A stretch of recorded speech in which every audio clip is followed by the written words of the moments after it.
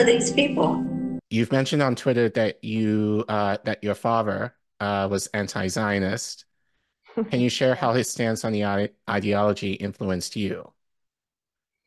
Um, yeah, I think it had an influence probably after he passed away in 2001, because growing up, it was just something, it was kind of normal for me being with my dad at various events and so on. And I guess I probably absorbed it by some kind of symbiosis, but I wasn't very focused on it. I had my own path, and my dad was not.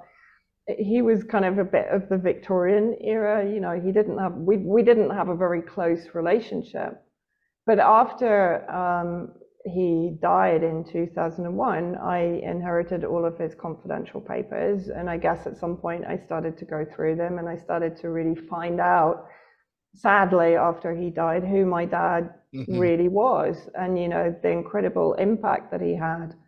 Both on the Middle East, but also on, at that time, British politics, where there was a major pushback against the Jewish settlement in Palestine, because as he predicted, it would lead to decades of bloodshed, which of course it has.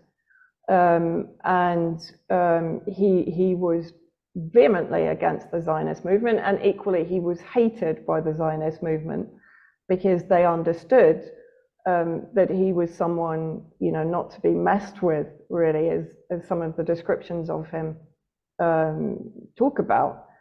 So I guess, growing up, because as a kid, I was with him in, I'm showing my age now, in Cairo in '67.